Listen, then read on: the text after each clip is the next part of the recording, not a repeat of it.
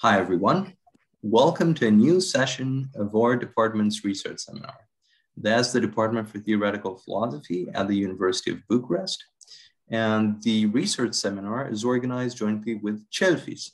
That's the Center for Logic, Philosophy, and History of Science at the same university. For this fall, I'm delighted that our speaker for today is Eugene Mills from Virginia Commonwealth University. Professor Mills will be speaking to us about folk psychology and natural properties. Eugene is a wonderful friend, a wonderful human being, and a fantastic scholar. So we're very much looking forward to this. And Eugene, please take it away. Well, thank you, Andre, for that warm and lovely introduction. It's a pleasure to be here with you. I suspect that, like me, most of you would rather we could be meeting in person. The charms of Zoom have worn off over the last few years. On the other hand, Zoom does allow us to have meetings with people all over the world that we otherwise wouldn't have had. And so for that reason, I'm grateful for Zoom, and I'm grateful to you, Andre, for the invitation, and to everybody for showing up.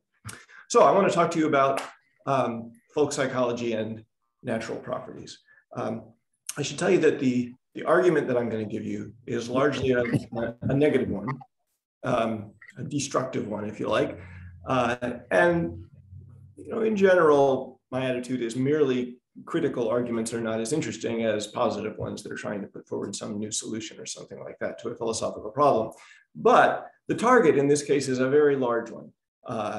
And for that reason, I think that even a merely critical argument has a lot of significance. It's like bringing down an elephant, not a squirrel.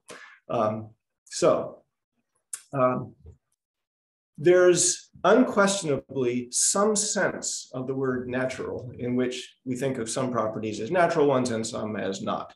So I'm a dog lover, take the property of being a dog.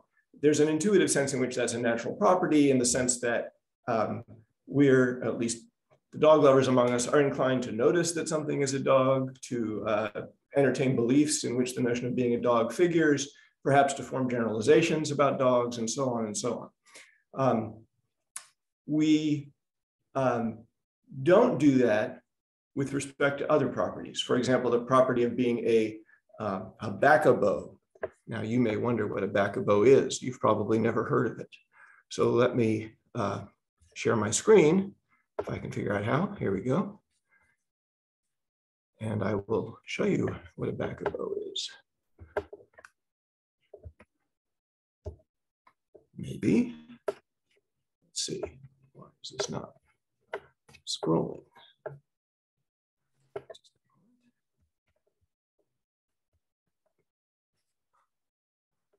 Okay, I've got it open, but the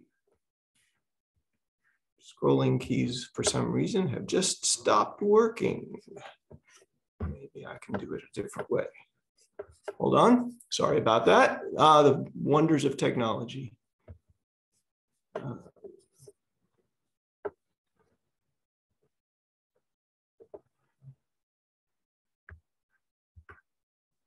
Here we go. There we go. For some reason, it didn't want to do it before. Okay. Let me see if I can go back to the regular view now. Oh, there we go. Okay, so that is a backabo. This is a picture of a large flightless parrot from New Zealand. Here are two backabos. Okay, we have the large flightless parrot from New Zealand, and we have the banjo, an American musical instrument with roots in Africa. And here are three backabos. I don't know if you have potatoes in Romania. I think you probably do. Now, a backabo is stipulatively defined as a thing that is a banjo, a kakapo, or a potato. Okay? Stipulatively defined here by me now. Now, I take that this is a paradigm case of a property that, in whatever intuitive sense we think of properties as natural or non-natural, this counts as non-natural, right? But I want to argue that beyond this psychological sense of naturalness, which I think is undeniable, there's a deeper notion of naturalness, metaphysical naturalness, that is a mainstay in contemporary metaphysics that I think is ill-founded. And that's what I'm going to be arguing today, that on the most influential and most common conception of what it is for something to be a natural property, the property of being a Bakabo turns out to be a natural property, or at least there's no good reason to think that it isn't one.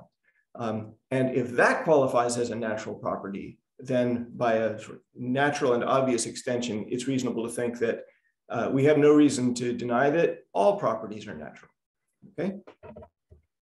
So here's the main thesis on the most common and influential understanding of metaphysically natural properties. It may be, for all we know, that being a Bakabo is a natural property. I'm not arguing that it in fact is one, only that we have no reason to deny that it is one. Okay, and the obvious extension, this is just a placeholder, right, is that it may be, for all we know, that all properties are natural on a wide understanding of what it is to be a property. Now, why does this matter? Well, because a corollary of the thesis, and I'm not going to spend a lot of time on this today, I'm going to be worried about establishing the thesis, but it's a straightforward corollary of my main thesis, that philosophical theories that depend crucially on a substantive distinction between natural and non-natural properties, that what I'm calling the distinctivist view, the view that there's an interesting substantive distinction here, are at best inadequately supported. Okay.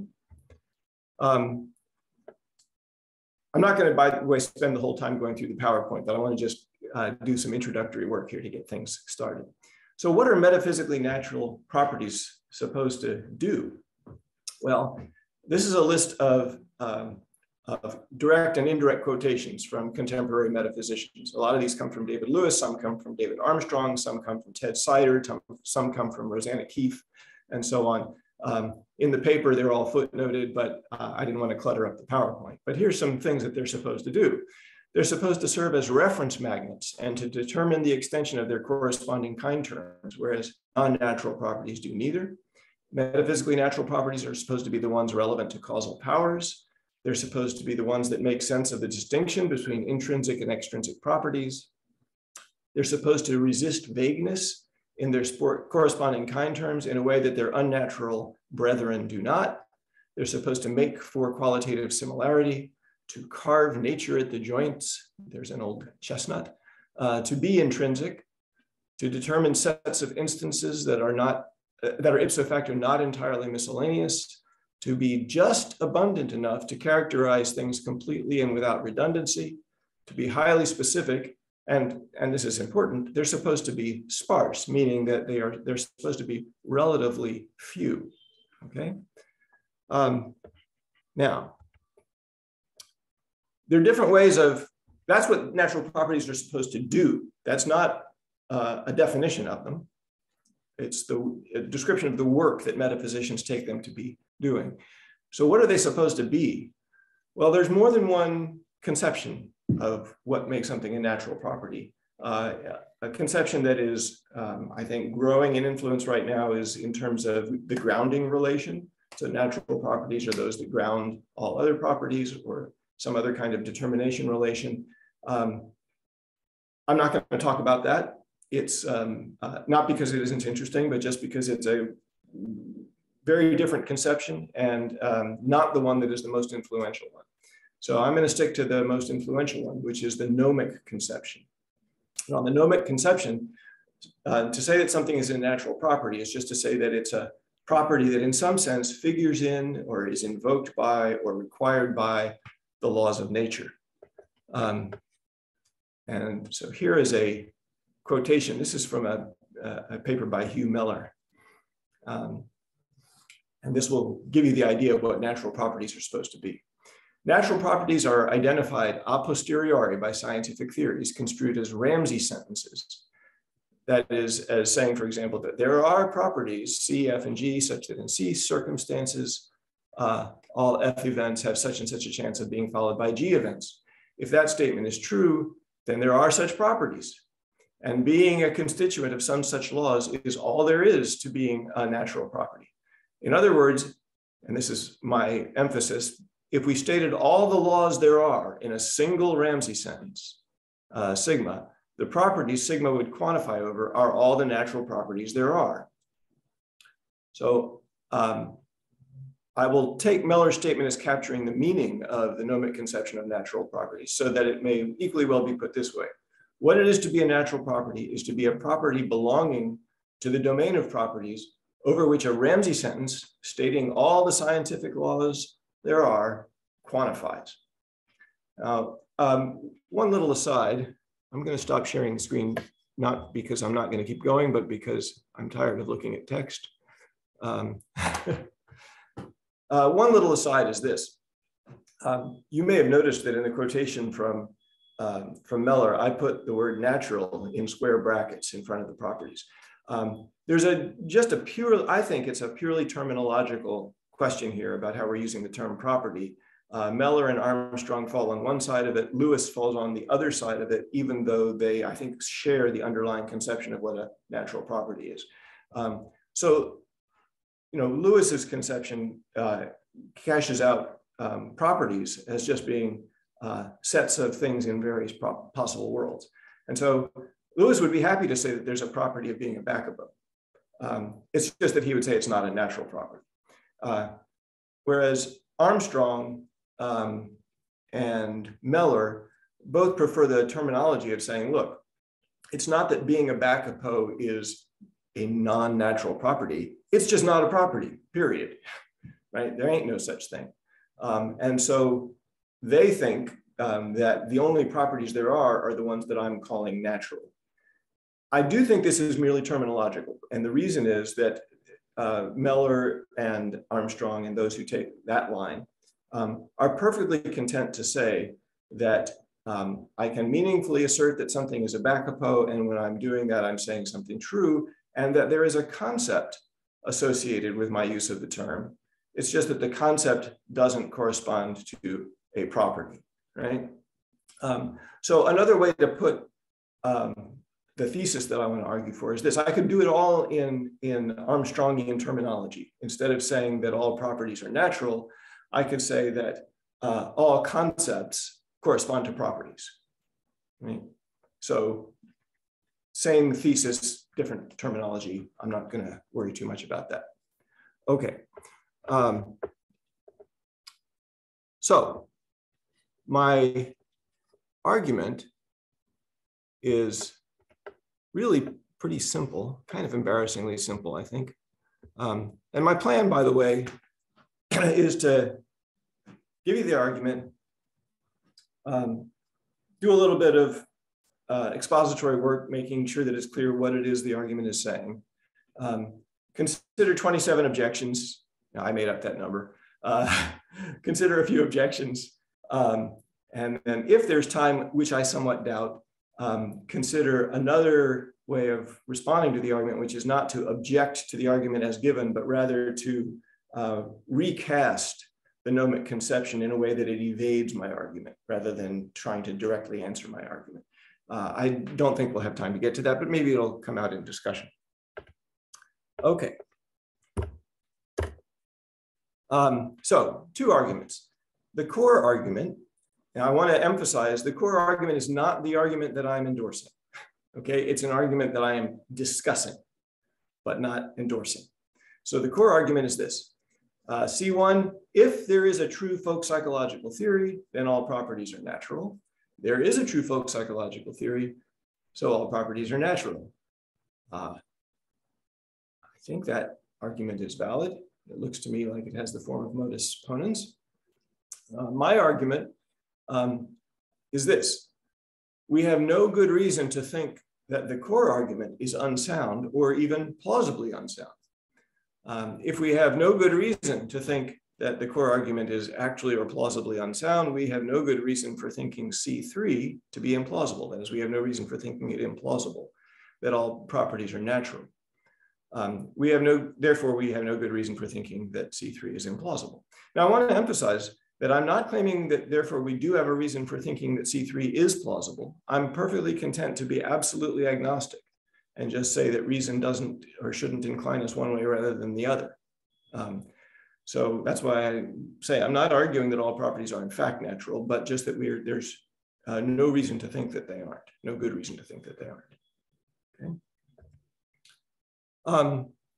So I need to say something about folk psychology. The term folk psychology is used with various senses. And so I want to be clear about what I mean by it. When this term was originally introduced, or at least when it originally came into currency in the philosophical literature, it meant something very specific. It meant a psychological theory that all of us ordinary folk were either explicitly or implicitly committed to. And it was a theory that was composed of a bunch of laws. So here's an example. This is from Paul Churchland way back in 1981. For any x, for any p, for any q, if x believes that p and x believes that if p then q, then barring confusion, distraction, etc., x believes that q. By the way, you might wonder, since this is the first example, why am I calling it L3? Well, why not? It's because in Churchland's paper that I took this from, this is just one in a much longer list. I just picked this out because it's a nice example. Now, I want to say that if folk psychology is characterized as Churchland and Dennett and people back then characterized it as a theory that we are all tacitly or explicitly committed to, then I deny that there is any such thing, because there's no such theory that I endorse, and all it takes is one person dissenting to say that there's no theory that we all endorse. So there you go. I think that it's important for this view to work that, that L3 and its ilk are to be understood as empirical claims, not analytic truth. Now, of course, if this is analytical truth, a lot depends on what gets built into that, etc. But on any ordinary reading, it just seems to me that there are plenty of times when people believe P and believe that if P then Q, and they don't seem to be confused or distracted, but they don't go on to believe that Q. Right? They may just not be attending to it, for example. That doesn't mean that they're distracted or confused. You might try and shoehorn that into the etc. But if you shoehorn everything into the etc., that's going to take care of case, in which case it's no longer an empirical law. So I don't endorse the claim that L3 is actually true, or certainly that it states a law. But the wider reading of folk psychology is not something that involves a commitment to a specific set of laws, but simply an acceptance of the ontology that figures in these kinds of laws. So folk psychology is just, on this wider view, just the view that, well, you know, we believe things, we want things, we fear things, we hope for things, right?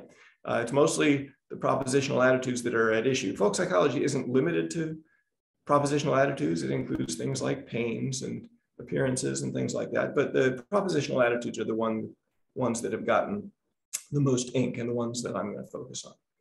Now, as I said, I don't think L3 is actually true. Now, you might think that what the et cetera is doing is just really invoking a ceteris paribus condition. And if that's how it's to be understood, then I become more agnostic, right? Because understanding the applicability of the ceteris paribus condition is pretty tricky. So again, I'm not so much worried about whether L3 is true or not on any particular understanding, but the important point is this. If there is a true theory that involves laws linking beliefs with other beliefs, beliefs with desires, beliefs and desires with actions, fears with actions, and so on and so on. In other words, all the machinery of folk psychology. If there is a true theory of that sort, then to whatever extent a qualified or perhaps a refined version of L3 seems plausible, a second order analog of it seems equally plausible. namely this. And notice that here we move to second order quantification. Right? For any x and for any properties, f and g, if x believes that fa and x believes that for any y, if fy, then gy, then barring confusion, distraction, etc., x believes that ga. Now again, I don't claim that L3 star is true or even plausible, but I do claim that it inherits whatever appearance of plausibility L3 itself has. Okay, examples of this sort can easily be multiplied. And the upshot is that it's plausible that if there's a true folk psychological theory, it's going to have to quantify over all properties, as L3 star does, given the gnomic conception of naturalness. In other words, C1 is plausible. Okay.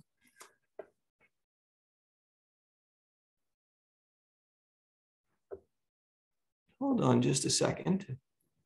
So I am getting an alert from my computer. I'm running my computer on the battery because I've got it across the office from my desk. And I'm getting an alert that my battery is about to be dead. And I don't know why that would be. Can we take a 30-second break while I plug in my computer? Sorry about that. All right.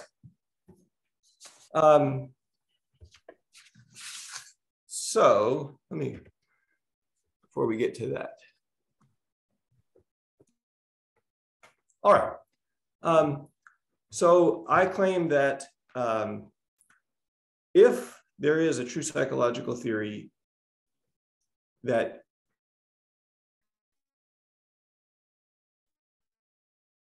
makes use of the psychological notions, in particular the oppositional attitudes, all property, for example. So to take the example from L3 star, if I believe that something is a Backupo, and I believe that if it's a Backupo, then it's either edible or awful, then barring confusion, distraction, and so on, I will believe that it is either edible or awful. Okay. Now, I should say that there are a couple of other takes on the gnomic conceptions of natural properties. A former colleague of mine, Peter Valentine, has a slightly different conception that he calls the gnomic joints account, but it's still based on the idea that the natural properties are those that figure in the laws of nature, whatever those laws happen to be. Sometimes it's put in terms of the idea that natural properties are those invoked by ideal science, right? It goes along with this view, by the way, most distinctivists, as I've called them, most of them are admirably modest about claiming to know whether a particular candidate is or is not a natural property. A lot of them say we actually don't have any idea what properties are natural right now.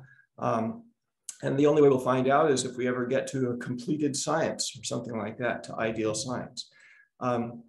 Nevertheless, none of them is willing to countenance something like being a Backupo as a possible natural property, right? And the reason is this: they say, look, even though we don't know what a completed science will look like, we know perfectly well that the laws of nature are not going to appeal to things like being a Backupo, right? Which, after all, is this intuitively disjunctive property of being either a kakapo or a banjo or a potato. Now, what I'm claiming is this: that view can be plausible only if we're confident that there can't be true folk psychological laws. Because it looks as though if there are true folk psychological laws, then it's plausible. We can't say for sure without knowing what they look like, but it's plausible that they would have to quantify over all properties, including peculiar ones like property of being a Backupo. Okay, so much for the first premise, right, which I claim is plausible. The first premise of the core argument. Remember, the first premise of the core argument was just the claim that if there's a true psychological theory, then all properties are natural. Now, we need to talk about the second premise as well, but before I do that, let's look at some objections to the first premise, okay? Sorry, objections to my claim, which is that the first premise is plausible. And share again.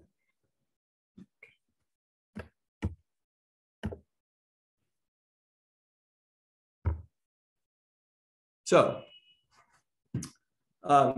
here's an objection.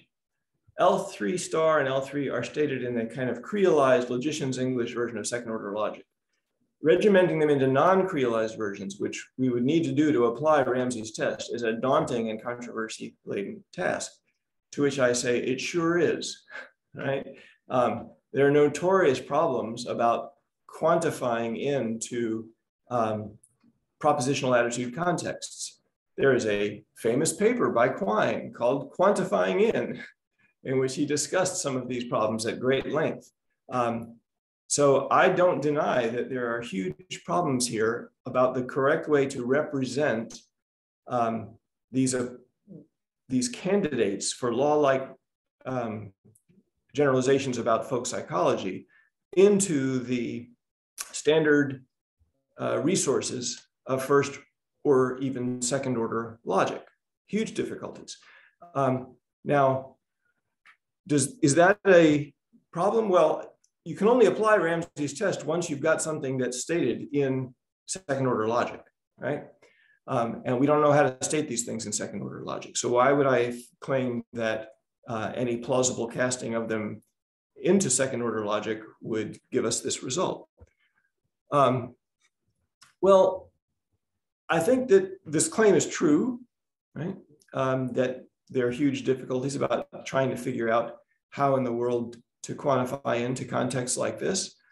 We can rehearse some of those if you're interested in the discussion, but I suspect a lot of people are familiar with them. But the apparent need to quantify over at least every property we can think of is a datum that any theory of belief sentences must accommodate. And it's unlikely that it can accommodate it without retaining such quantification. So consider this. If Fiona believes that the former president is an obese person, and Fiona believes that all obese people are hypertensive, and Fiona attends to these two beliefs, then barring confusion, distraction, annihilation, and so on, Fiona will believe that the former president is hypertensive. And again, I'm not claiming that this is true, only that it's a candidate for something that could be revised or perhaps qualified with a ceteris paribus condition into something that might be developable into a psychological law. Consider instance 2. If Gordon believes that the oldest violin is a Stradivarius, and Gordon believes that all Stradivarius violins are costly, and Gordon attends to these two beliefs, then barring confusion, distraction, annihilation, and so on, Gordon will believe that the oldest violin is costly. Instance 3. If Hector believes that the oldest Bakapo in New Zealand is less than 60 years old, and Hector believes that all things less than 60 years old are younger than the oldest digital computer, and Hector attends to these two beliefs, then barring confusion, distraction, annihilation, and so on, Hector will believe that the oldest Bakapo in New Zealand is younger than the oldest digital computer, right? Now, all of these seem like perfectly intelligible claims of folk psychological relations. And here's an obvious generalization. This is just taken straight out of those 3 instances, right? For any person S and properties F and G, if S believes, notice by the way that I got rid of the individual constants here to avoid the problem about quantifying in when you have individual constants, which aren't easily represented, don't easily correspond to any of our normal ways of talking about propositional beliefs. For any person S and properties F and G, if S believes that VF is a G and S believes that all G's are H's and S attends to these two beliefs, then barring confusion, distraction, annihilation, and so on, S will believe that VF is a G. Now, I take it that there is no conceptual bar to thinking that this, or more likely, a suitable refinement, revision, or qualification of it could express a true folk psychological law. Well, if it could, then either there's a way of regimenting this into second order logic that will involve quantifying overall properties, or there isn't. If there isn't, it seems to me the correct thing to say is so much the worse for Ramsey's test. In other words, if there are laws that are not amenable to being stated in a way that we can then apply Ramsey's test to, then that would tell us that we've got the wrong criterion for naturalness here. Right? If the underlying idea is that it's the laws of nature that determine which properties are natural.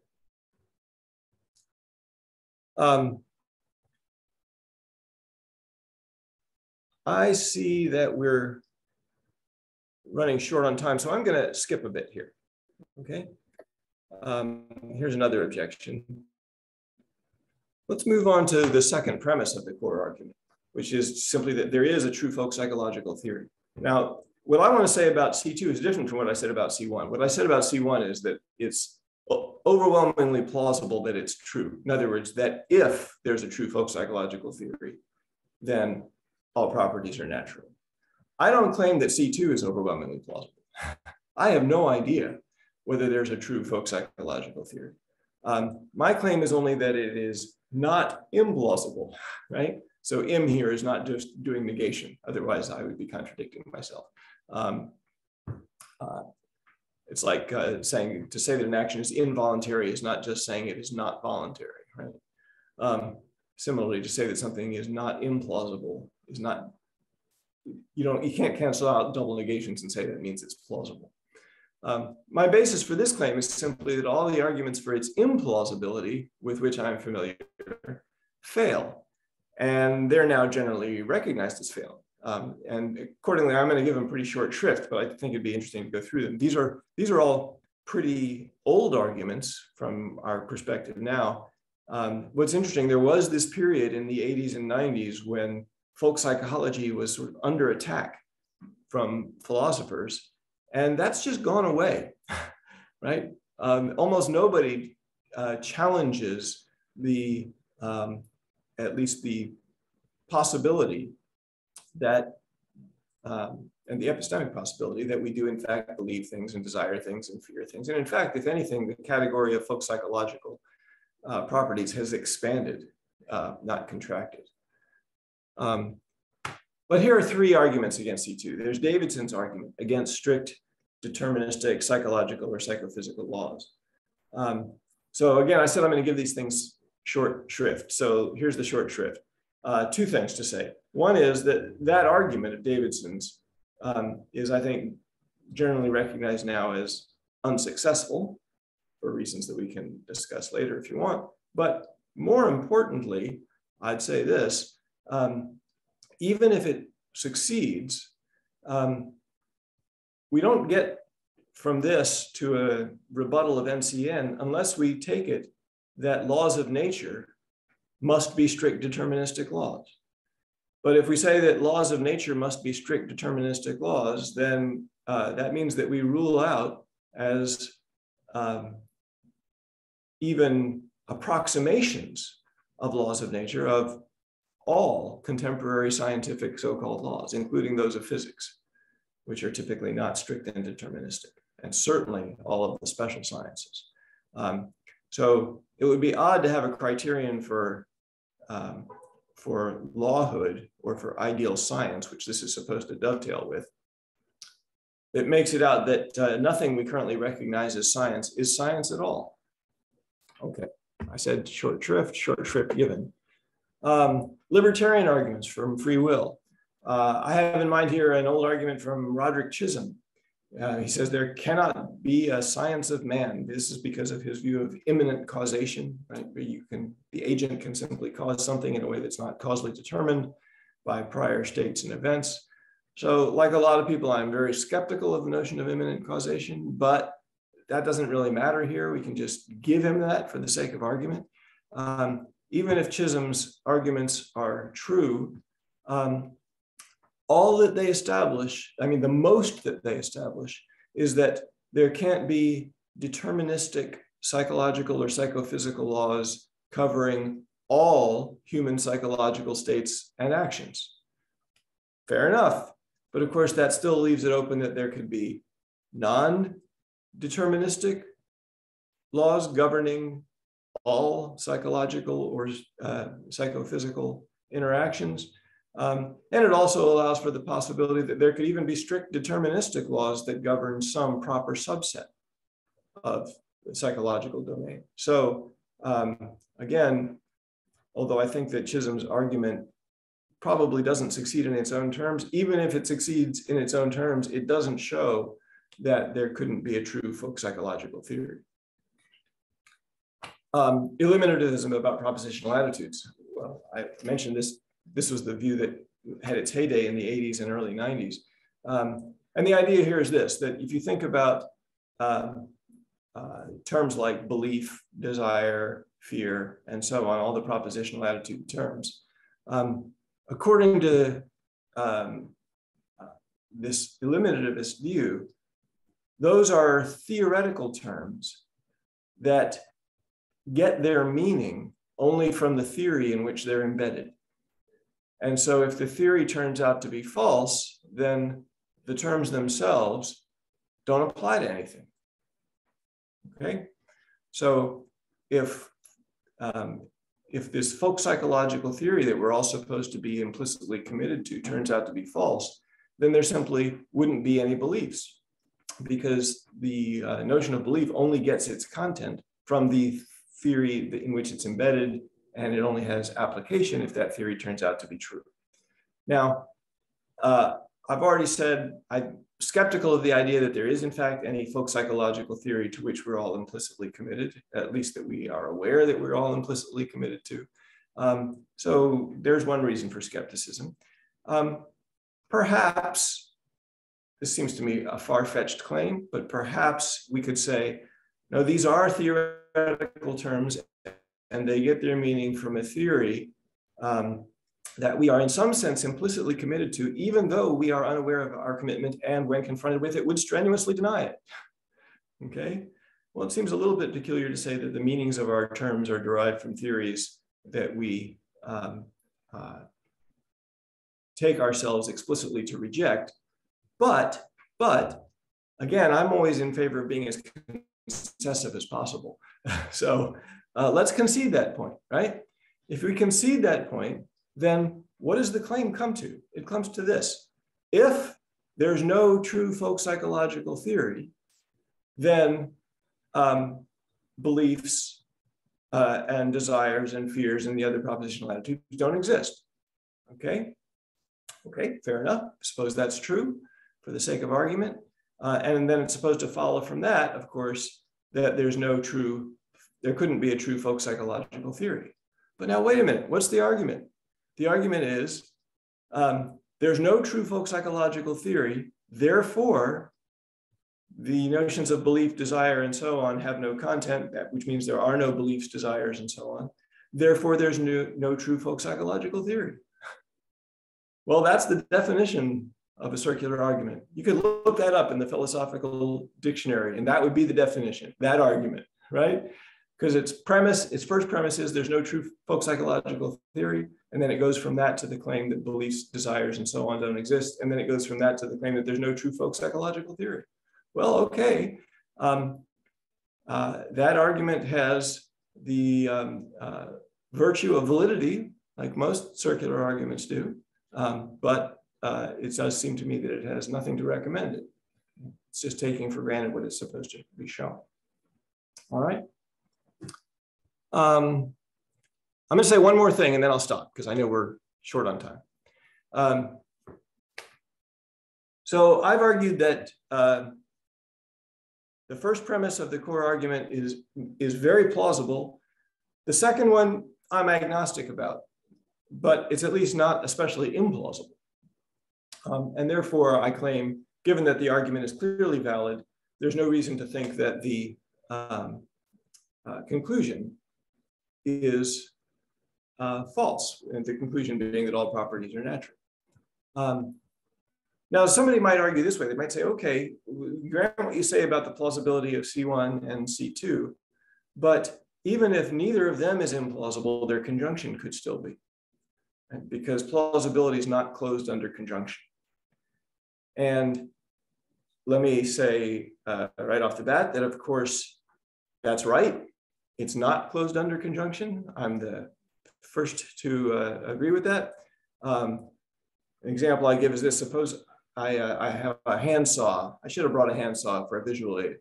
I have a handsaw, and consider the claim that the number of teeth on my handsaw is even. I haven't counted them, right? And it's got lots and lots of teeth. You can't just tell, I can't just tell by looking at it what the number is. Is it plausible that it's got an even number of teeth? No, not especially. Is it plausible that it has an odd number of teeth? No, not especially. Can we then conjoin these and say, therefore, it's plausible that it has neither an odd nor an even number of teeth? Well, no, of course not, right? That's extremely implausible.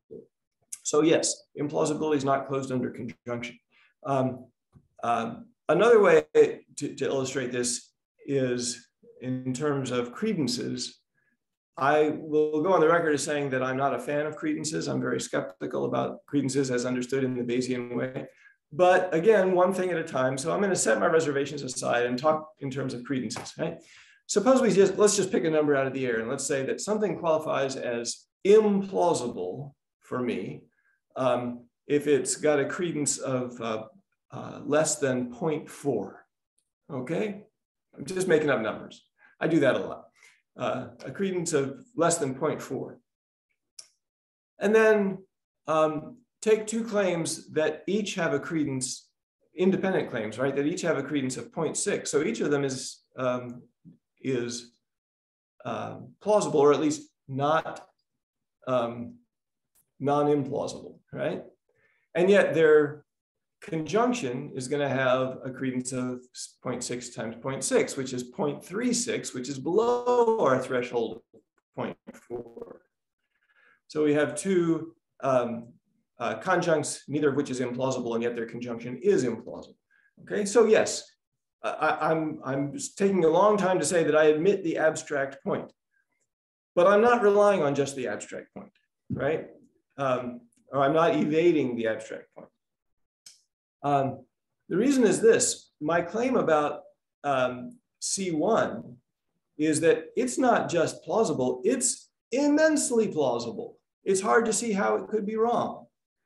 If you want to put it in terms of credences, I'd say it's got a credence of 0.95 or maybe 0.99 or something like that. I don't say that about C2, right? That might be 0.5 or 0.4, I don't know. But the point is this: if it's somewhere in the middle there, if it's like 0.5 and credence in C1 is 0.99, well then you're still going to get a credence that's going to turn out to be above our threshold of implausibility. But that's a kind of way of responding to this objection that's just focused on the math. But I think the more interesting way of responding to the objection is to look at the motivation behind it, right? Why would you think that this conjunction is implausible? As far as I can see, the only reason you would have to think that is that you're already convinced that not all properties are natural. In other words, you want to reject the conclusion of the argument. And so you say, well, I want to reject the conclusion of the argument, therefore I should dig in my heels and say that even though neither conjunct itself is implausible, their conjunction must be, right? But notice what you're doing there. You're letting prior intuitions about which properties count as natural and which ones don't guide your judgments about the plausibility or implausibilities of these other things that seem to be completely independent of any such judgment. So in other words, you're letting intuitions about naturalness guide your view about how the empirical science is going to go.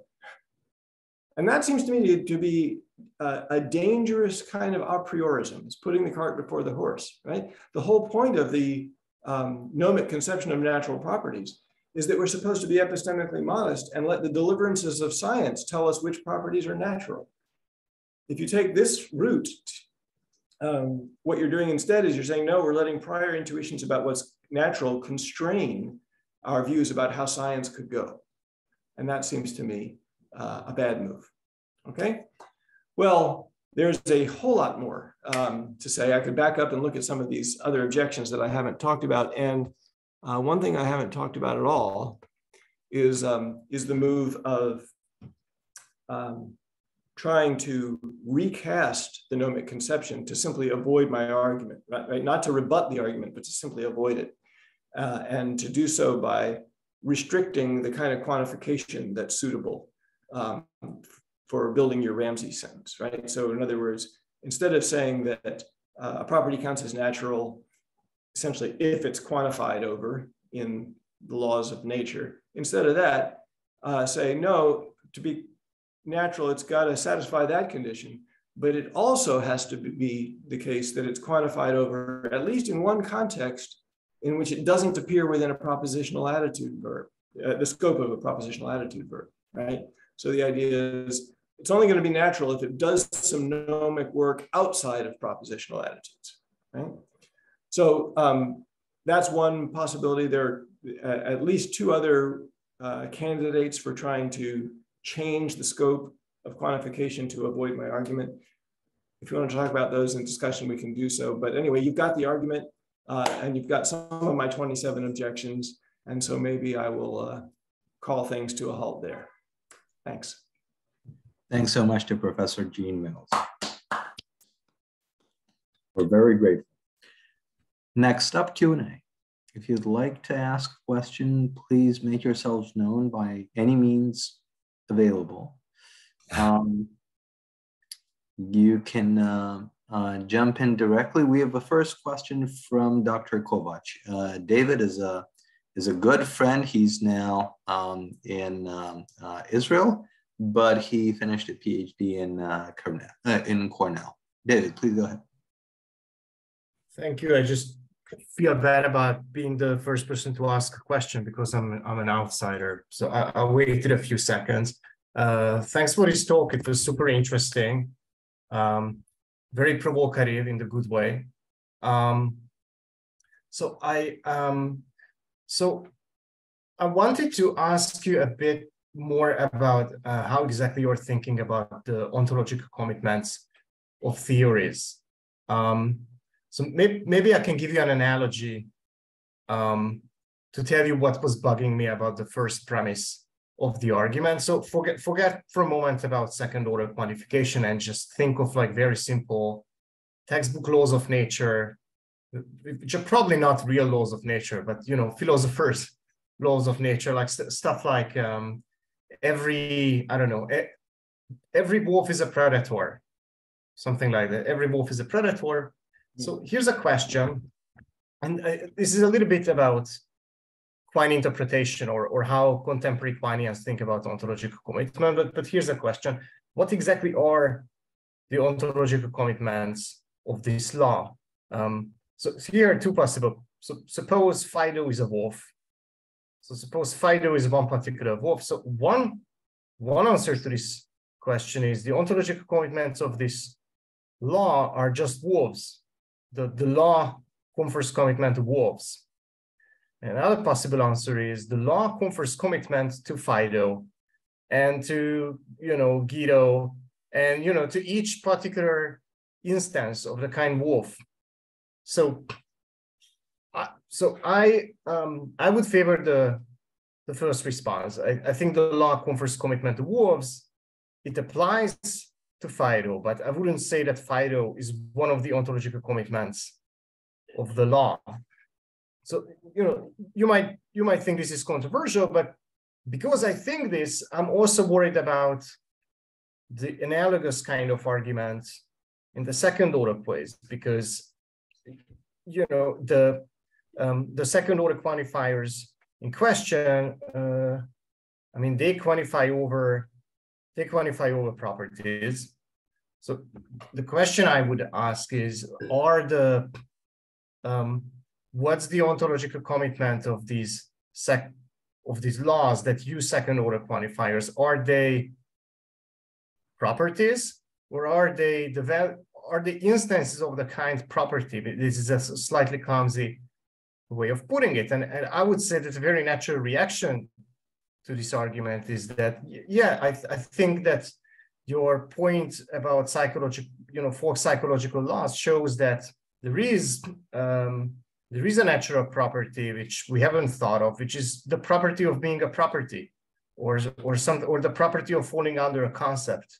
And that's an interesting point. It's a non-obvious thing to be taught, that the property of falling under a concept is a natural property. Does it follow that each instance of falling under a concept is a natural property? I think I would want to resist that move. Okay. Good. That's a wonderful question. And I think that for my purposes, I can be agnostic on an answer for the following reason. First of all, let me take your example. You know, there is a wolf and it's a predator. Now, or all wolves are predators, something like that. There are also going to be, I mean, probably biologists actually do invoke laws concerning predator-prey relations, right? Where they say, if, you know, in a given ecosystem, if the population of predators increases, then the population of prey decreases up, you know, up to a certain point, and then you get the sine curve going back and forth. The reason I can be agnostic is simply this. If we take your account, right, then of course we're gonna, unless we're gonna try and somehow come up with a principal difference between psychology and everything else, then presumably we should use that same account for all the sciences, right? So for mass properties and things like that, right? If we're doing physics, for example. So if we're prepared to say, well, look, if we say that something has a mass of 4 kilograms, then what we're really doing, let me see if I've got this right, is we're saying that there is a natural, the property of being a mass property, right? Is that the right analogy here? But there is no property of having a mass of 4 kilograms. I think I've got the structure the same here, right? Well, then all of those properties that physicists appeal to are going to go by the board as well. Now, you might just be prepared to accept that and say that the only natural properties are these kind of second order properties, properties of being properties or something like that. But the other thing I would say is this, look, if there is such a thing as the property of being a property, what are its instances? Aren't they properties? Isn't that just what it means to say that something is a property of being a property? That the instances of that property are themselves properties? Now, I'll let you come back. Let me say one more thing. There is a movement afoot these days to say that, look, quantification by itself gives you no existential ontological commitment at all. Jim Cargill's colleague Ross Cameron has a paper on this where he says that second order quantification doesn't commit you to properties, even if you're quantifying over them, right? Now, I'm prepared to say, look, again, you know, everywhere you look in philosophy, there are battles to be fought. And my aim is to run away from them as many as possible. So I'm not sure that I agree with Cameron about that. But for my purposes, all I have to say is this. Look, if that's right, that's fine. But then the gnomic conception of natural properties goes away. It's just gone, right? Because all the people who champion it, Armstrong, Sider, Lewis, Meller, and so on, Keefe, they're all saying that, look, the natural properties just are the ones that are quantified over, right? Once you've got the laws of nature stated. So to say, aha, quantification over these things doesn't actually give you ontological commitment, I say, fine, that's fine. But then you can't say that's what natural properties are, unless you're just prepared to take that as a reductio and say there are no natural properties at all. Okay, I think that sort of gets to your point, doesn't it? Maybe I've misunderstood it completely. No. Yeah. So Andre, can I just respond briefly? I don't wanna hold up the line if there are questions. So, I wasn't trying to make any assumption about the ontological committalness of second order quantifiers. I was hoping to just roll with what I thought you were assuming. I'm sorry that. I'm sorry, can you close it? Sorry about that. A nice breath of humanity. I like kids, you know, kiddo is in the background. So, yeah. So I wasn't trying to make any. I was kind of just assuming that they are ontological comital. So I think mass is a really tricky. I think mass is just a really special case and a tricky example. I'm not sure exactly how to think about mass properties. Something like I don't know. That's like a huge topic of its own. How to construct mass properties from the unit mass. So maybe I would put that to the side. I guess for me the real test would be, so think of a psychological property like think of like any value of the x in those second order quantified cases. Something like I don't know if I believe that I don't know Napoleon lived more than 200 years ago, then I believe that somebody lived more than 200 years ago. So is there also a psychological law where the property of having lived more than 200 years ago is not just a value of a quantifier, but it appears as an unbound predicate, where it just appears. So I'm not sure what's a better way to put it. But is there a? I just sorry. You said it appears as a what predicate? Like a predicate that is not bound by a quantifier, just as a sentence that would also be then formed in first order logic. Is there a psychological law where it also appears in that way? You know, in the predator case, there are laws about predators, but there are also laws about wolves. Yeah. So wolf is a bona fide natural kind. You know, it's also true that dogs, I don't know, wolves older than 10 years and bears younger than 12 years are predators, but there are no laws that use the predicate being a wolf older than 10 years or being a bear younger than 12 years, even though the set of those things fall under the predicate those things are predators. So I feel like I'm just rambling, but that's I think we're having. I think we're in the familiar philosophical position of trying really hard to understand each other and not quite getting there. So it seems to me that there are things that at least biologists would call laws. Maybe they don't come up to the philosophical standard, right? That involve the property of being a wolf, right? So it's a law that all wolves have X number of chromosomes, for example, whatever that may be. So that seems to involve a property of being a wolf and a property of having X number of chromosomes, right? Because the claim is for any X, if WX, then CX, right? Okay. Right? That seems right, yeah. Yeah. So the idea that we're quantifying over the wolves, but not over these properties, that just seems to me mistaken, right? We are quantifying over the properties. The question is exactly how to bridge, so how to make an inference from what we are quantifying over to, well, you know, you don't have to call it ontological commitments, but the things that the things that are bearers of the things that fall under the naturalness predicate, let's put it this way. You know, I put it in terms of ontological commitment. That's right. The inference that isn't obvious to me. It's not obvious to me that just because a theory needs to quantify over F's, any value, anything that falls under F is itself a natural entity, or that it's among the ontological / ideological commitments of the theory. That's what wasn't obvious to me. I feel like I'm just repeating myself, but you know, the theory is committed to wolves. It's not committed to Fido.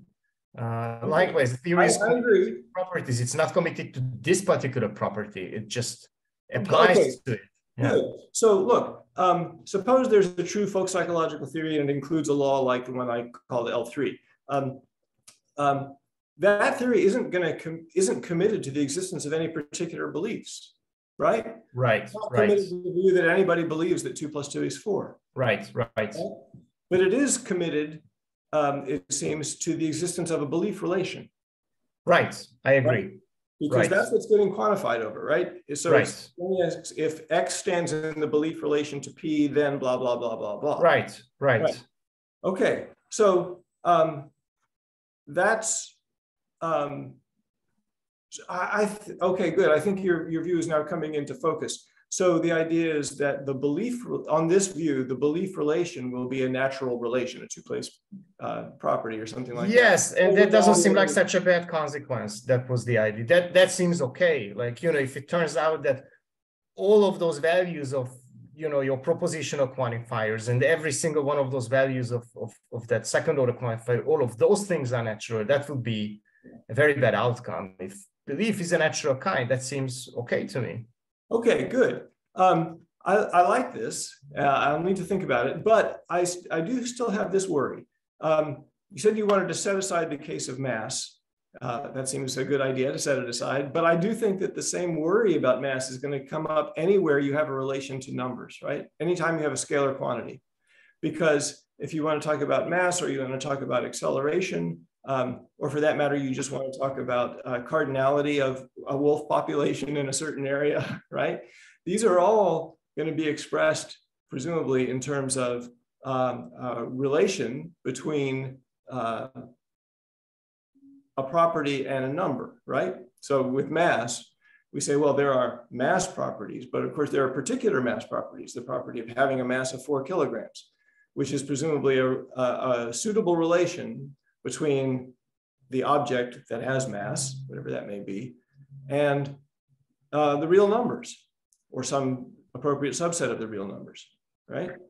So, and similarly, if you're talking about population of wolves in Yellowstone Park, presumably you can express that as a relation between the property of being a wolf, right, and a certain real number. Yeah, Right? I mean, numbers are involved, you can have the same problems as you have with mass. So it seems to me that if you want to set mass aside and say, well, I don't want to talk about that, you're going to have to set aside all of these properties that are normally given a scalar quantity, right? Because they're all going to have the same feature. And that means that none of those can be natural properties. Just the last question. I just wanted to ask, if that's a problem though, why do you need intentional context for that? Aren't there, like, could it like, I don't know, aren't there laws which don't feature intentional context and you have the same issue with scalar properties? Well, so look, I don't think it's a problem because I think those are all natural properties. And interestingly, so does David Armstrong, right?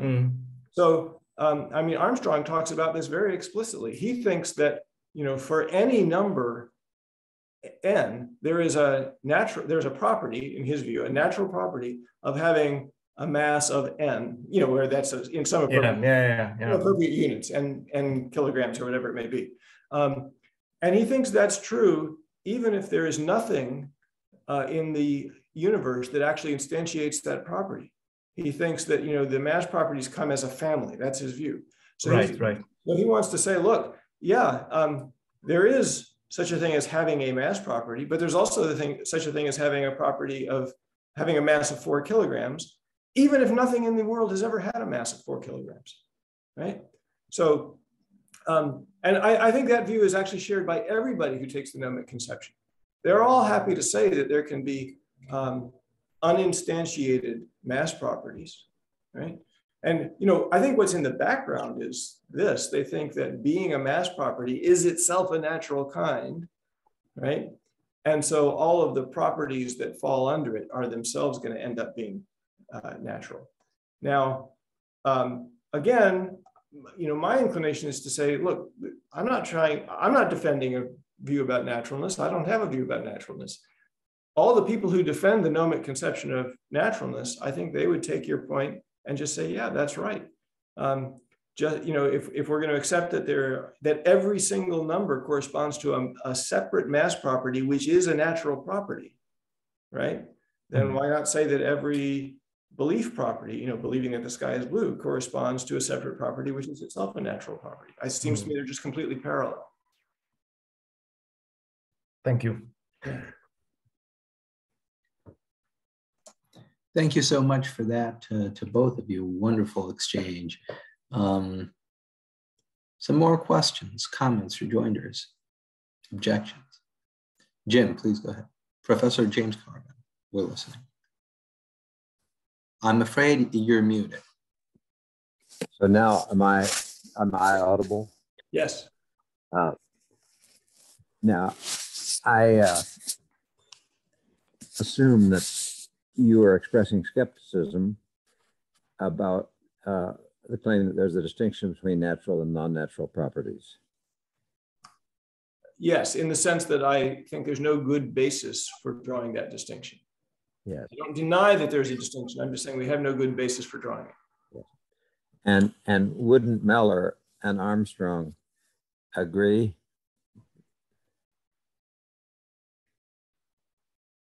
Now, why is that? They would agree because they take this view, as I said earlier, that things like being a Bacapau is not a non-natural property. It's just not a property at all, right? Yes. So in that sense, they would agree. They'd say, yes, all properties. So all properties are natural can be read in two different ways.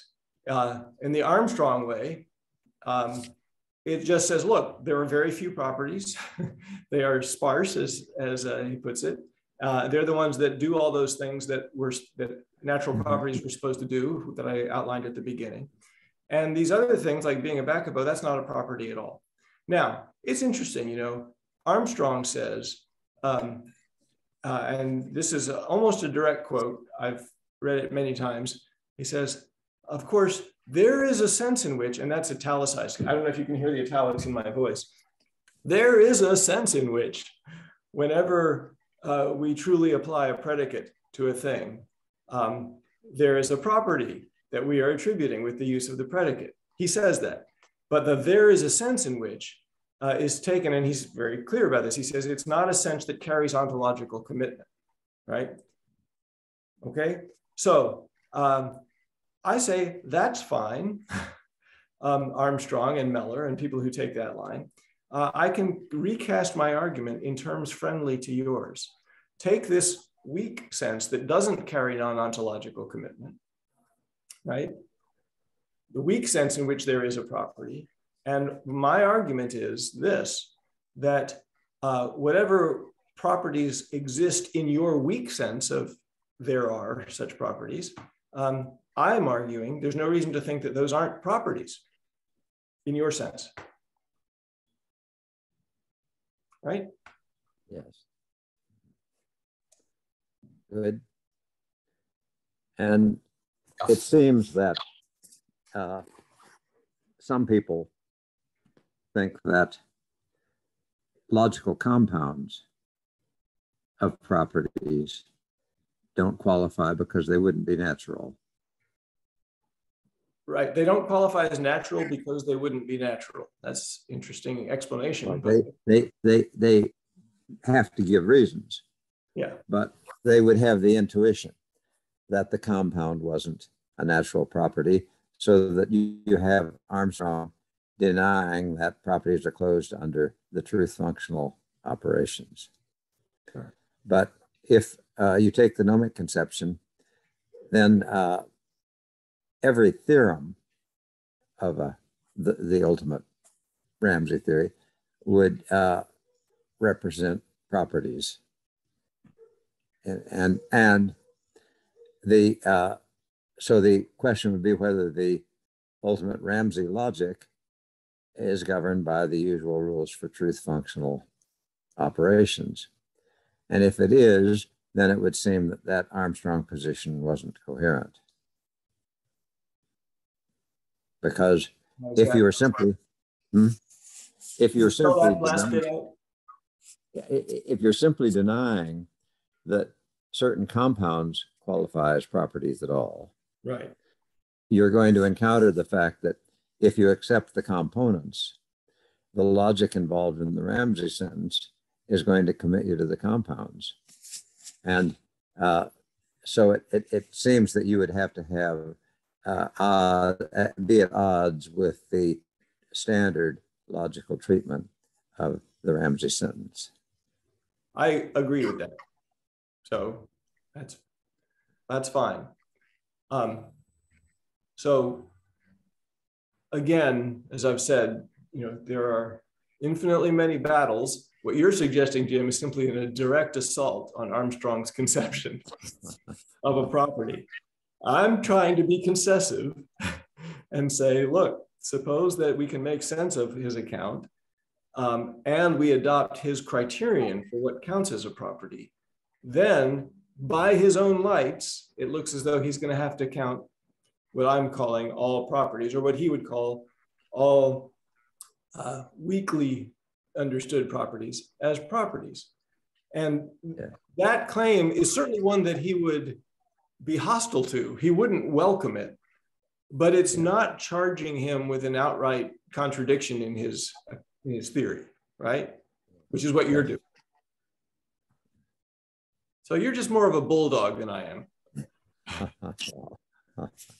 You're going for the throat, whereas I'm just trying to sort of remove the dirt from under where he's standing. Does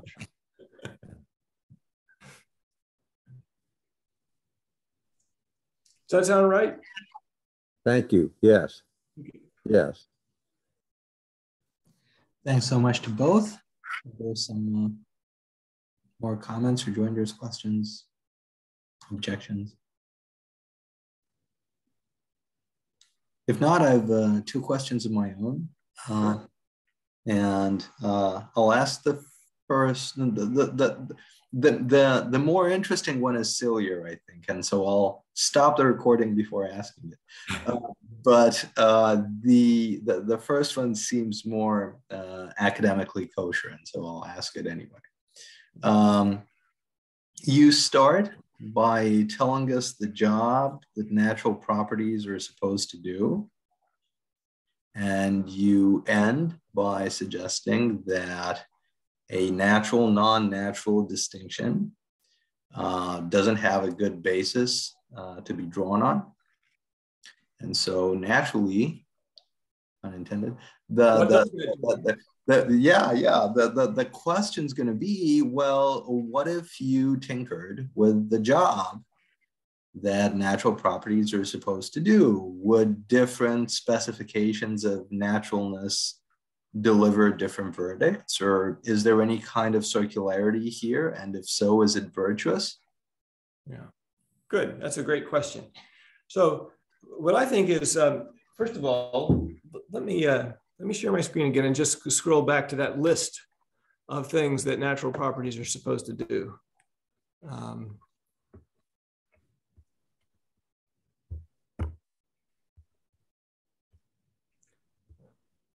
Here we go.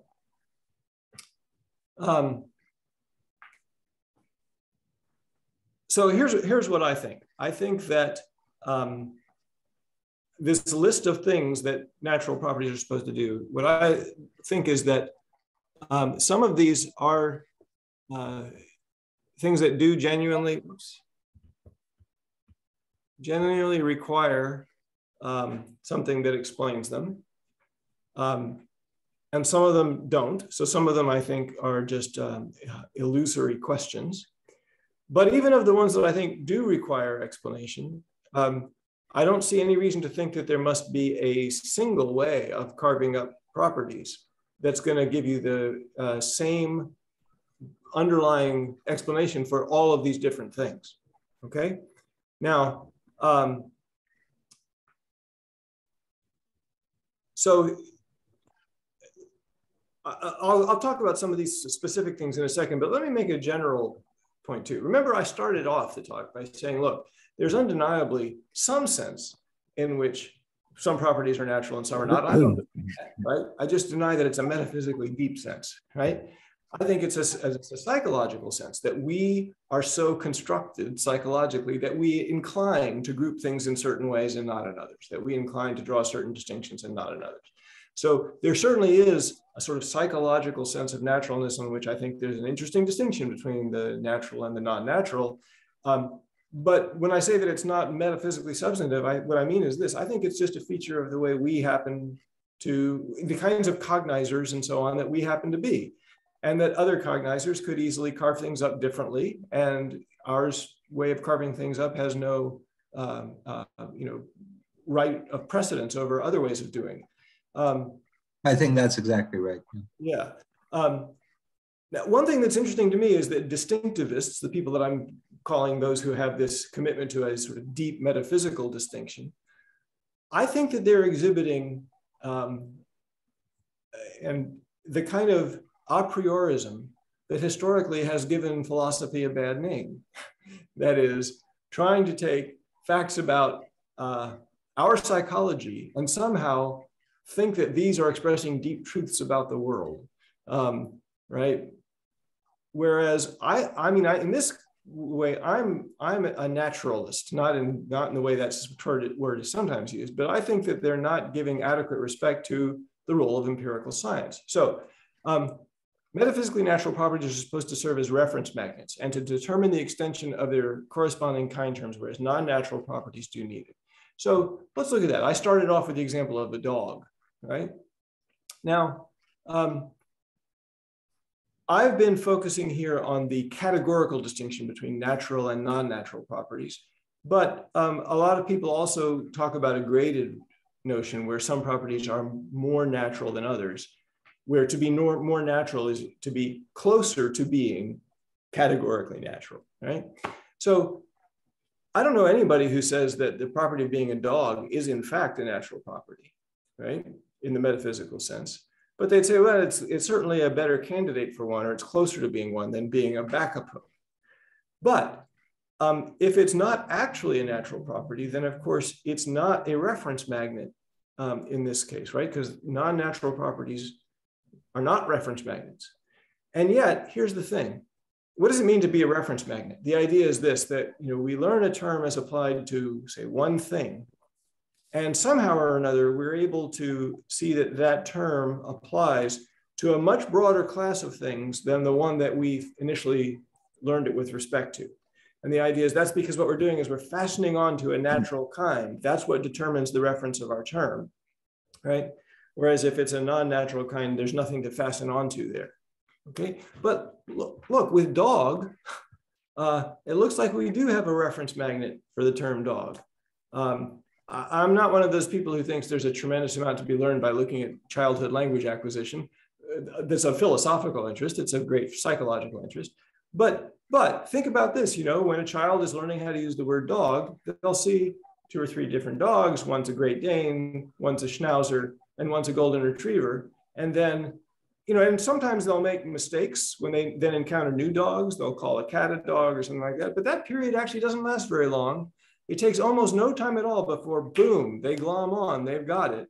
And all of a sudden, they can correctly apply the term dog to new animals that they're encountering for the first time who bear no intuitive similarity to the dogs they've seen before, right? So there's something there that seems like it's a reference magnet, right? Something that's determining the extension of their use of the term that's not just sort of their individual. Could I perhaps just very briefly stop you there just to understand? I think other folks have used reference magnetism besides Lewis. So when you say to determine the extension, do you mean to correctly determine the extension? Mm-hmm. I see. Yes. Okay. So, and so is there any, perhaps as a matter of brute fact in our cognitive development, that happens, but is there any reason for why the fluency or the immediacy in determining the extension is an indication of correctness or accuracy? Fluency is not an indication of accuracy, but I'm taking the accuracy to be something that looks more or less like a datum, right? We see that, oh yeah, the kid does learn how to correctly use the word dog, right? And learns it very quickly. Now, that is to say that the extension of their use of the term seems to be determined by something other than the sort of identifiable features of the members of that extension that they've been exposed to, right? So they can generalize beyond that. Yes, that's it. Right? Now, I take it that there's some psychological explanation for that, right? And I don't see why we can't understand reference magnets just in terms of psychology, right? In terms of psychology. There could be other people who, when they see these two things, right? And then they see a, whoops. Technology is going to be the death of me here. Here we go. And then they see a potato, they say, aha, look, another bakapo, right? After they've just been shown the banjo and the kakapo. Now, you and I aren't built that way. Probably no human beings are, right? I mean, we can stipulate these things, but we wouldn't naturally generalize in that way. But that seems to me a mere accident of psychology, right? So I don't think that we need metaphysical naturalness to account for reference magnetism. All we need is psychology. Okay. So that sounds right. I wouldn't say that. I mean, I think that it's exactly right that we don't need one for the other, right? It's not to say that one isn't consistent with the other or harmonious or whatever. Yeah, and so now we've stricken that down off the list, right? And so I'm assuming your plan is to do the same for the rest? Yes, so again, it's not a uniform treatment. I mean, in some cases, I think that, in some cases, I think that the claim involved is simply too unclear to be assessed. So my favorite one is the old one, you know, that comes from Plato, that natural properties are the ones that carve nature at the joints. I mean, I'm happy to say that. I just think that nature is jointed everywhere. That's all. So I'm happy to say, look, if natural properties are the ones picked out by the gnomic conception, then I'm happy to accept that there are such things as natural properties, and they carve nature at the joints because there are joints everywhere, right? So I have no problem with that one.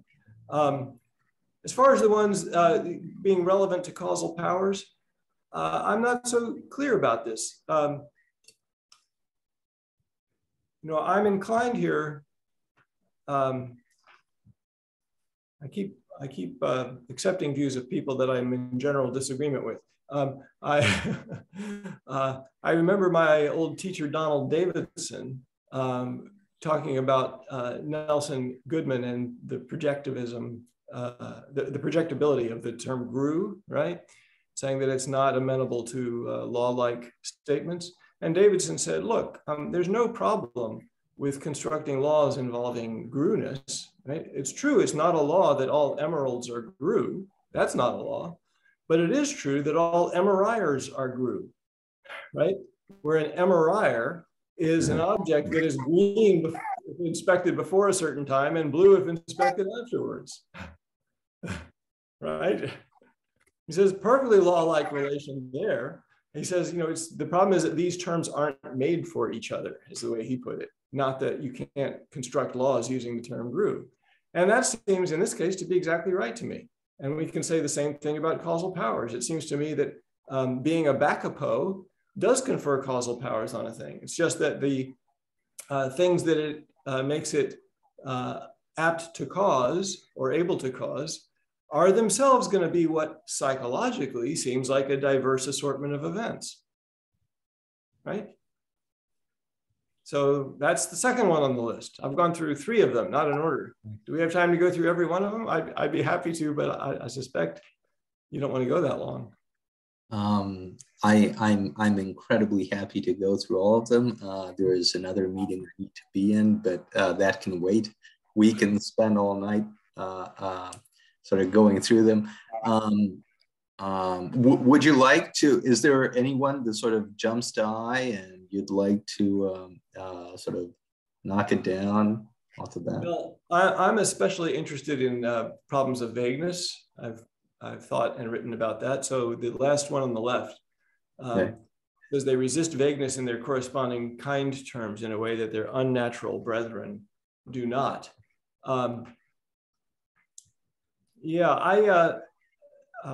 Well, I'll just be short with this. I have what is usually nowadays called an epistemic view of vagueness. That does not mean that I endorse the theories that usually are called epistemicism. I believe so do some other people in the meeting. Some other people that are on the screen right now, that's right. Okay. Even though some of those people staunchly deny it. And I'm using some here in the logician sense of at least one. So I'd say this, look, take any meaningful claim, right, that we think of as exemplifying vagueness. So take, so-and-so is bald, instead of someone who is a borderline case for baldness.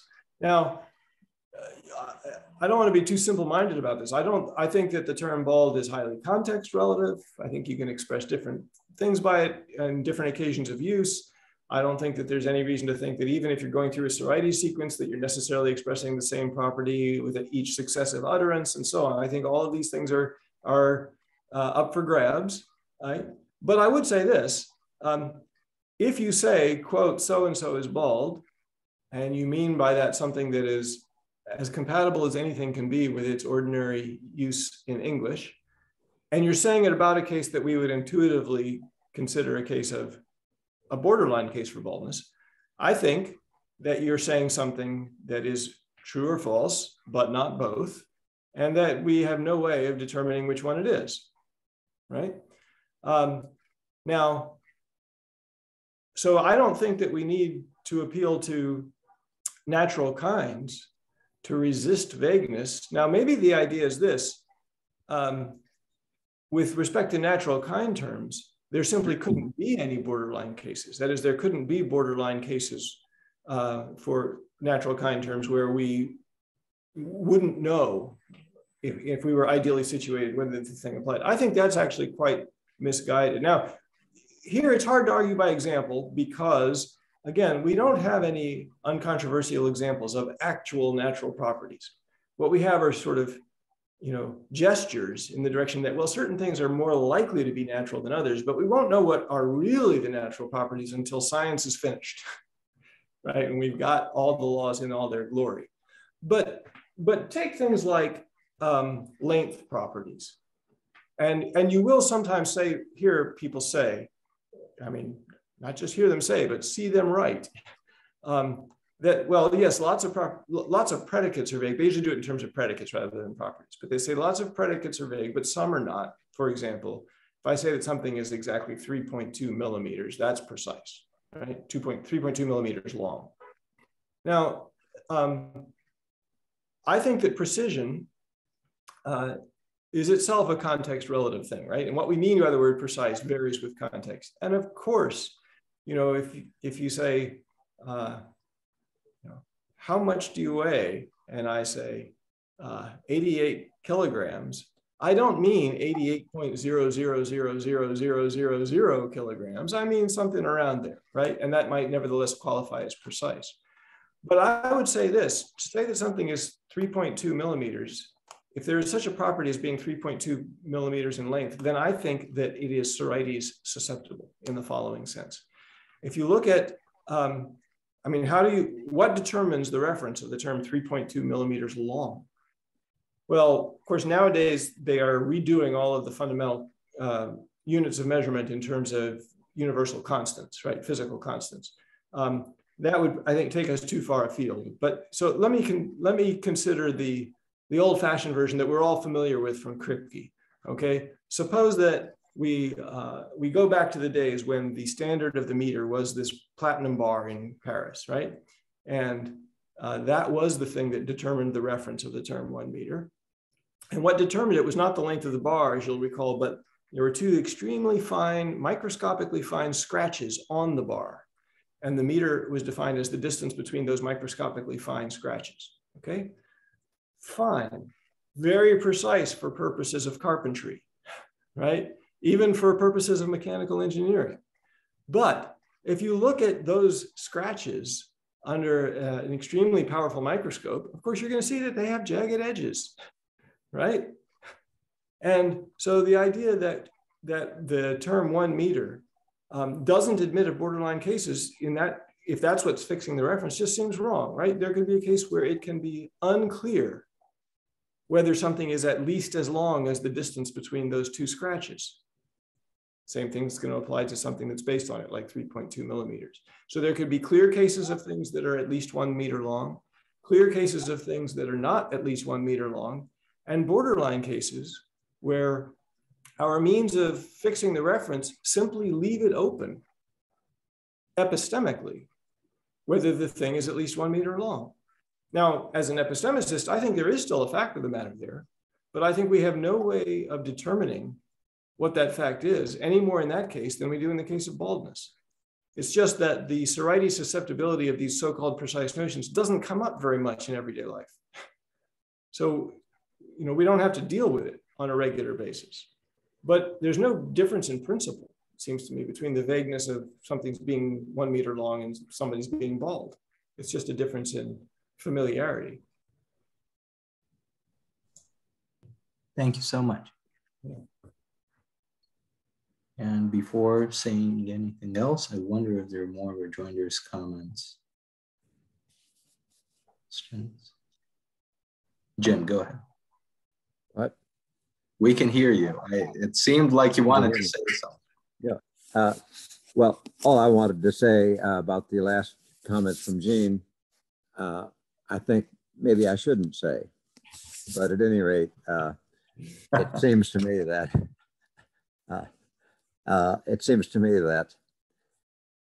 the idea that there is such a property as being a meter in length is not really accurate, and there is such a property as being a meter in length in certain situations and by certain standards and the like, and this is a different property from being a meter in length for certain other standards and the like.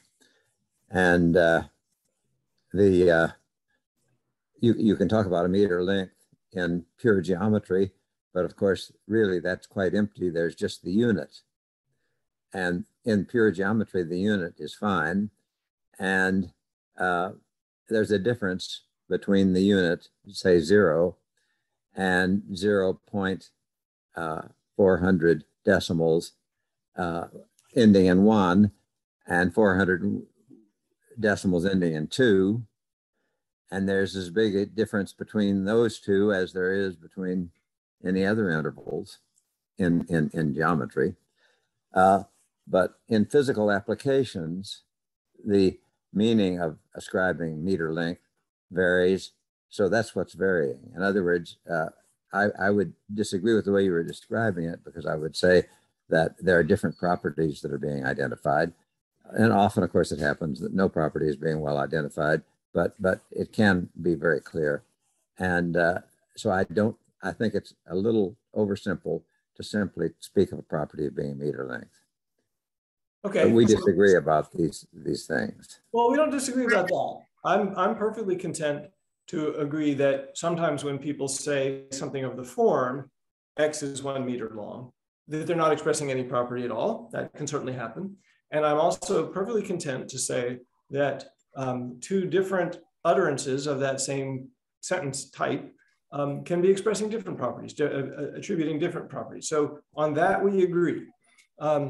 Now, so there are two things to be said. Once we've agreed on this sort of general point that there can be this variability, then there's a lot of nitty-gritty to do about individual cases and whether, in fact, two people are in fact expressing the same property or not, or the same person on two different occasions. Yes. And I think that's can be very hard to determine. I think that's a matter of figuring things out in dialogue, as somebody I know is fond of emphasizing. But the other thing I'd say is this: look, my claim is the important claim for present purposes. We were talking about vagueness. Is just this. You want to say, so take a case where, on your view, there is some property being expressed. And I assume it's a property that is in some sense a length property. It's not a case where we're talking in code right? So we say that, oh, X is 1 meter in length means that it's going to rain tomorrow. We're talking about a length property of the sort that we would all recognize. So take a case where some property of that sort is in fact being expressed on your own view, right? I'm going to put the onus on you. And I say, for that very property, there will be clear cases in which it applies, clear cases in which it fails to apply, and borderline cases in which we have no way of knowing whether it applies. And that's all that I'm saying. That's just fine, but the property, of course, obeys the logical laws. Of course. And that makes them incompatible, excuse me, with vagueness, because everything either has a property or not, and not both. So here, it seems to me you're falling into this old pitfall of defining vagueness in a way that it excludes the epistemic view, right? You say these are incompatible with vagueness, but that's only if vagueness is taken to be something like the rejection of bivalence, or to require the rejection of bivalence. But no, you can think that there's vagueness and still be fully on board with the laws of logic and just say vagueness just is what happens when we have these borderline cases where the predicate the property either fails to apply or it applies, but we have no way of determining which. Right? I see you avoiding the pitfall of defining vagueness. Of course. It's a good strategy. Yeah. Yeah. My strategy, I told you I try to avoid battles wherever I can. I also, when running through minefields, I try to watch where I put my feet. That sounds amazing.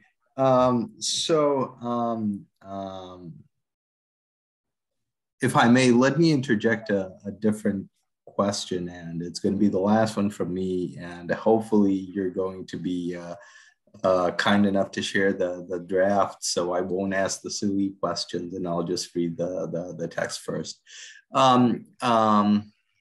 You start out by contrasting the core argument with your argument. Mm-hmm. And if I remember, if I roughly remember what your argument was, I think one of the premises went something like this, that the premises of the core argument are not implausible, right? Or not unsound, or not implausibly unsound, something like that. Sorry, are not implausibly sound, right? I forget. So each premise, I claim, is not implausible. And I actually make a stronger claim for the first premise, which is that it is not merely not implausible, but extremely plausible. I don't make a claim for the second premise, only for the first one. Good. So my question was, given that the premises of the core argument concerned, I mean, at least one of them, materially concerned folk psychology, right? How is the notion of plausibility cashed out? Because if it's not cashed out in terms of approximate accuracy or something like that, it's got to be concerned with something like credences. And then it would itself be the object of folk psychology, right?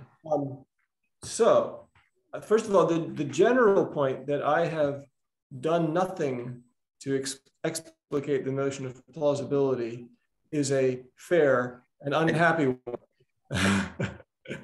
That's right. I haven't said what I mean by plausibility. This was a simple question coming from an undergrad. Yeah. I was sort of expecting that question and hoping that we'd run out of time before we got to it. So I haven't said what I mean by plausibility. I do think that there's a variety of things that one might mean by it. You might just mean subjective probability. You might have a view that I think is less, in some ways, less precise, but in terms of there being compelling reason to believe it, but not necessarily conclusive reason, right? Now, I will say, if you do it in terms of credence, and I opened that gate when I was talking about conjunctive implausibility. I said, I don't really believe in credences, but if you do, here's a way to make sense of this talk about conjunctive implausibility. I don't think that credence is a folk psychological concept. that credence as it's used by Bayesian psychologists. So could I perhaps interject something here? So what you're saying sounds exactly right, but when you talk about standards for believing or standards for the strength of one's belief, yeah, there's some indirect specification of what the belief in question is, right? I'm sorry, I was with you until the very end. What do you mean, isn't there an indirect specification of what the belief is? Granted that the standards in question could be insensitive to the believing that's so standardized, right? But there are still standards for believing, so they presuppose the subject matter that they do standardize, right? Oh, right. So in other words, am I presupposing that we do in fact believe things? In other words, that beliefs exist? Yes. I'm happy to presuppose that. Presupposing that does not, it seems to me, presuppose that there's any true folk psychological theory of belief, that there are laws that govern it, right? So, I mean, this was one of the complaints that was made against the eliminativists like the Churchlands and Daniel Dennett, where they said, these terms, they get their content from the embedded theory. And a lot of people responded by saying, no, they don't, right? You can accept the ontology of belief, desire, fear, and so on without any commitment to a folk psychological theory in their sense at all. Right, but isn't there somebody that say, look, I'm not sure what being a meter long is, but whatever it is, it measures distances. Yep. Right? And so by parity of reasoning, reasoning is a fancy word, but by parity, somebody might say, look, I'm not sure what believing is, but whatever it is, it's a norm that beings seek to believe what's plausible for them, right? And so there seems to be a connection between folk psychology and these rational standards, even though it's somewhat indirect. So this is an interesting philosophical thesis, Andre. I don't think it's true, for what it's worth, that that a rational being must seek to believe that which is plausible. I think that there are lots of things that are probably plausible in the sense of, say, I'm trying to avoid committing myself to what plausibility is, but in the sense that, for example, they would have the appearance of truth were I to consider them. That's one way of doing it, right? We talk about propositions appearing true, or that I would attach a certain high subjective probability to them were I to consider them. Whatever else you want to put in there. I'm sure that there are lots of propositions that meet those standards, and I have no interest whatsoever in trying to discover what they are or believe them, right? Yes, you don't, but shouldn't you? I don't see why. So, look, this is, I have another paper in the works, maybe for another time. The title of which is "There is Nothing You Ought to Believe." Wonderful. Right? That sounds amazing. I think there is nothing that you are rationally obligated to believe. And I can give you, the simple argument that's in that paper. It's like in this paper, it's a really short, simple argument, and then lots and lots of elaboration and considering objections, right? But the simple argument is just this. If there are things that we ought rationally to believe, then mere stupidity is a vice, right? An epistemic vice. But mere stupidity is not an epistemic vice. So there's nothing we ought to believe. Right? That is irrationality comes in a lot of forms. Think about your logic students, right? They're the students who routinely affirm the consequent or something like that. We think that there's a defect in rationality. Mm-hmm. I'm not defending that. I'm not talking about having irrational beliefs. I'm talking about failing to believe something. So consider not the person who routinely affirms the consequent, but the person who just doesn't see modus ponens. They say, oh yeah, I see P. I see if P then Q. Let's see what follows from that. And they think, right? And they think, and they think. Now look, we all know that some people are quicker than others. most of us, by virtue of the profession that we've gone into, we tend to be fairly quick about these things, right? We say, oh yeah, Q, right? But of course, you know, from the perspective of, say, advanced aliens who are a whole lot smarter than we are, there would be all sorts of inferences that seem obvious to them that we struggle to see, right? And similarly, there are lots of our students who might struggle to see most. It's not that they form irrational beliefs, they just don't see it. They are slow, sometimes At slow. this point, Gene, you know, I'm happy I cleared the modus ponens bar. You know? Yeah, Just... yeah. Now, see, I think that simply failing to see a consequence of something you believe, look, there's a sense in which it's an epistemic defect. I mean, we'd all prefer to be smart in that way rather than to be stupid in that way, right? But to say it's an epistemic defect in some sense is not to say that you are doing anything irrational by simply failing to see a logical consequence of other things you hold and failing to infer it, right? You're just being slow. But being slow is not a failure of rationality. It's a mere failure of intelligence. So now I feel I want to read both papers. Thanks so much for that. If there are more questions, comments, rejoinders for Professor Mills? And if not, this has been quite a treat. We're very grateful. Very much hope to see you both, see you all. David is away again. The others I'm privileged to see in January, but you three, you're away. It would be such a treat to see you again. Take care. Thank you so much, Gene. And please join me in thanking Professor Mills. Thank you. Thank you, Andre, and thanks to all of you for coming. I appreciate it.